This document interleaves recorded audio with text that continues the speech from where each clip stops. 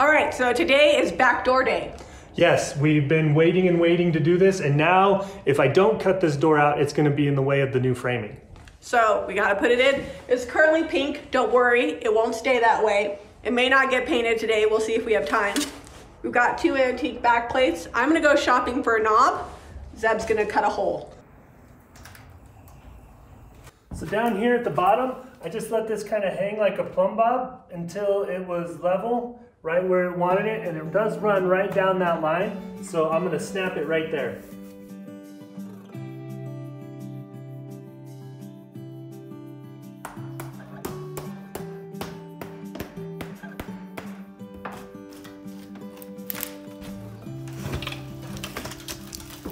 So I told the guys down at Home Depot what I was looking for, and after I told them what I was doing, they wouldn't rent me a masonry saw for concrete, so I had to settle for this grinder and buy my own masonry blade for it. Their reasoning being, they said that the adobe brick was going to be too hard to cut for their saws. It was a younger guy, I'm sure he was probably just following policy, but this brick is not hard. Well, that grinder and masonry bit cut right through that like butter. It cut really easy. I'm gonna pull this plaster off so that I can get to it good and get deeper down into the brick. I was hoping to save some of these bricks, but they're pretty crumbly under this windowsill. I'm assuming they were wet at some point just from being right here under the windowsill. This old wall, as crumbly as it is still pretty sturdy and put together well.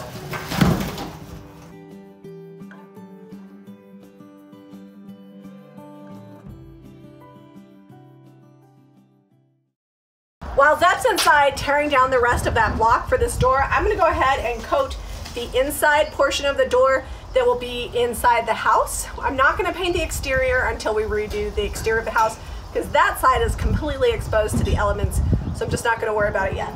Using DIY paint and Little Black Dress, the same paint we used on our front door that ironically we haven't sealed yet, but still looks fine. So I'll probably use Big Top over the top of this so I can wipe it off since it's in the kitchen. I've got my Panili Giuliani brush here. These are new on the website. And I've just got a high density foam roller. I'm not worried about getting the paint on the cement below because we're gonna repaint this porch anyway. So I'm just gonna go to town and get this door done.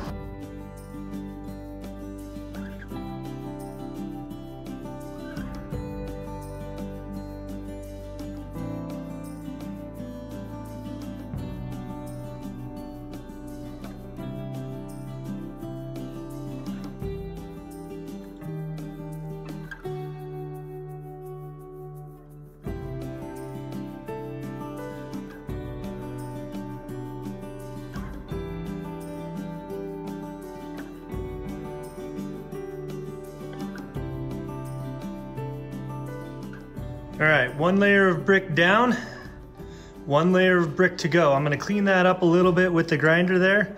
That's the top of the windowsill where it gets real bright, and that'll come out here in a minute, but I'm gonna leave that in until I get the rest of this brick out of here. All right, we're in the backyard, and we're just gonna string line this. We need a level. So I drilled a hole from the inside, so I know right where to put this on the bottom. And I'm just gonna let that kind of dangle, and that'll give me my plumb on that.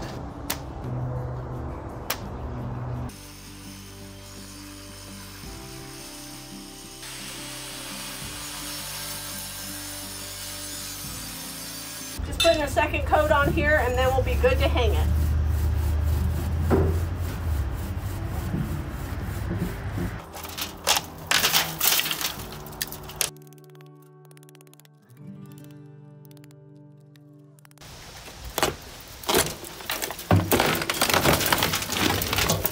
All right, just hit it like right here on this brick here.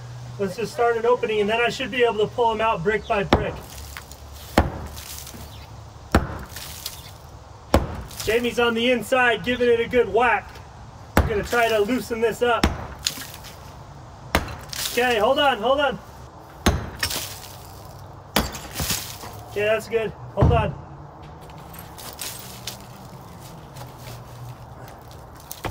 Boy, these bricks are in here much better.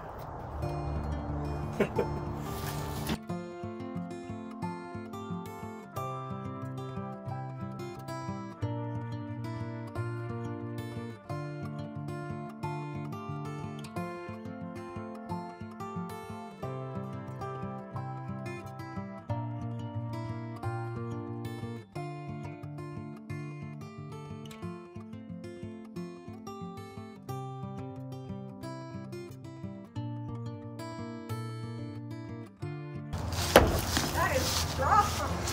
Let me try another. Here, come hit it from outside, it'll go. Like hit it from the top down. Oh yeah.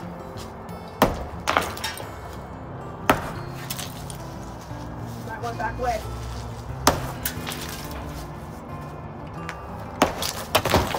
Hey! All right, so in the middle of our grand mess here, we've got some larger bricks that kind of didn't cut well and just broke out with the mortar because they were so soft. So what I'm going to do is I'm just going to take some mortar mix and fill these bigger holes back in.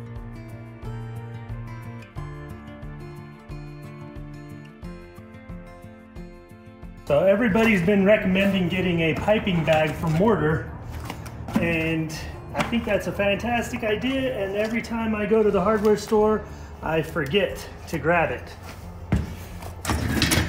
So I'm stuck doing it the hard way. All right, so I'm building the header back up. It's got these big 4x4s underneath each one. I'm using these masonry screws to attach those, so I gotta re-drill holes in the masonry and then attach this board. Then I'll attach a little header up here.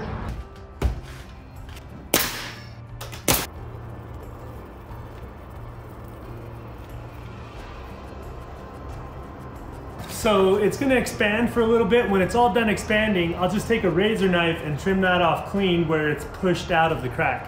Thanks to daylight savings time, it is getting darker much earlier all of a sudden. So while it looks like I'm working into the wee hours of the night, it's like 5 o'clock.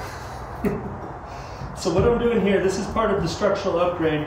I'm gonna build a new header that will actually support the weight, and that goes up to the roof.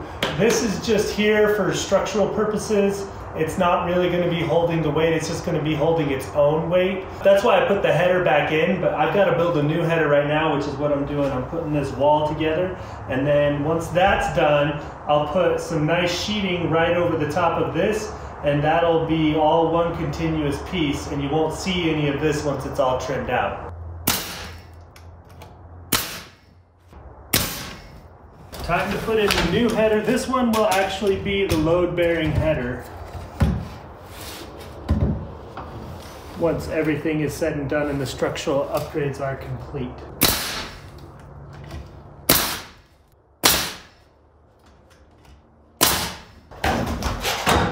So the door jamb I built custom.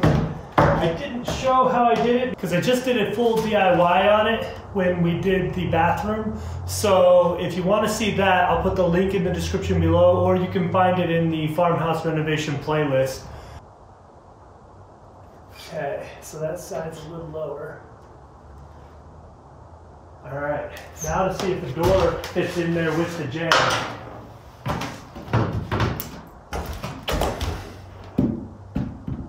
Oh, it's tight.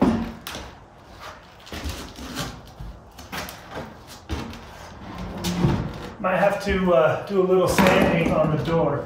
Now I have this gap up top here, which is A-okay because I'm gonna put a little weather stripping on the bottom. All right. Okay. So I'm gonna tie all that in, make sure this is level here, and we'll go from there.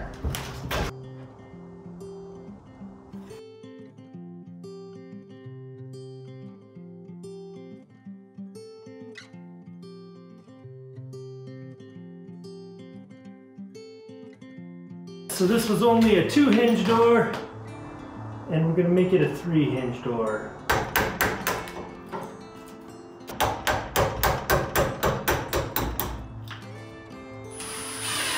I got an inch spacer underneath the door here, and I'm gonna mark where the hinges need to be.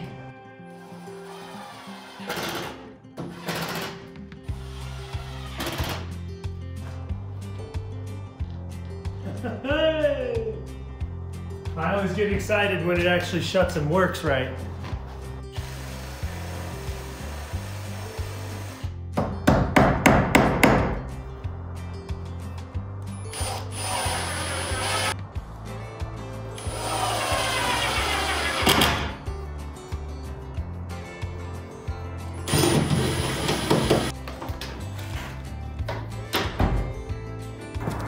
right, last little bit before I go home tonight.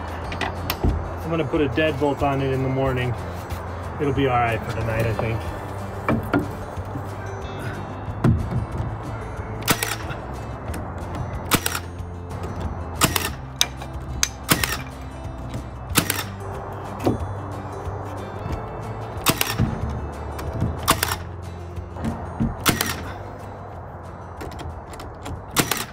Look how pretty it is out that back window. Yeah, we got a pretty great view. We need to get a kid over here and rake those leaves into a big pile though. Probably, but this is the whole reason I wanted a door with a window, to let some more light in and also just to let some of the beautiful backyard show through. So Jamie noted that it was colder in here this morning. Usually the house, even though there's no insulation on the roof and no heat in here, stays pretty warm because of the adobe walls. But it got a little drafty. You can definitely see it pretty well with the sunlight shining through this morning. I'm cleaning off the window with a razor blade. I got a little over the edge here. Eventually this door is going to need to be sealed. Probably not going to happen today, but we'll put another coat of paint on it later to touch it up, and then we'll seal it. So what I have here is weather stripping. While she cleans that, I'm just going to peel it apart. It's just a 3/8 inch weather stripping. It's got an adhesive on the back. And I'm gonna run that right around here, and that'll seal the door up. And then I'll add the weather strip down below, and that'll help keep that wind and air and whatever from just flowing through underneath the door.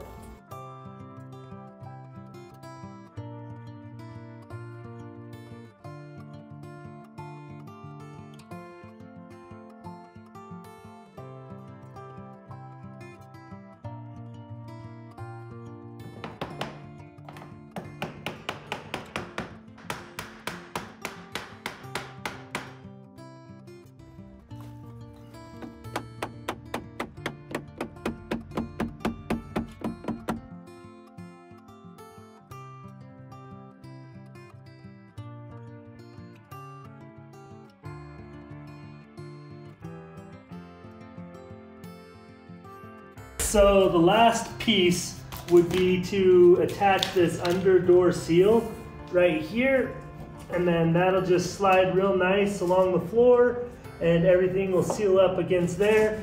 But I thought this was a sticky backer type, and it is not designed to slide in. So I'll have to go, you guys just have to imagine that. I gotta go get the right one.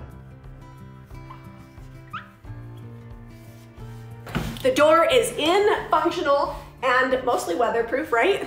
Mostly. We have to do some painting and some caulking, but it'll keep the wind out for now. And it'll put us that much closer to finishing up the structural stuff that needs to happen, because this door had to go in before Zeb did the structural, whatever it's called. What's that? The structural upgrades. The structural upgrades, that's it. If you guys know of any company that makes replica antique doorknobs, I need their information below, because I've got to find something better, because I'm not happy with the knob that's on here, but it's what we have. It'll lock up the house for now. If you're interested in the paint that I used today or any of our DIY products, hit up JamiRayVintage.com. It helps support our channel as well as supporting the farmhouse renovations that we have going on. Be sure to give us a thumbs up and subscribe to Jami Ray Vintage for more DIY.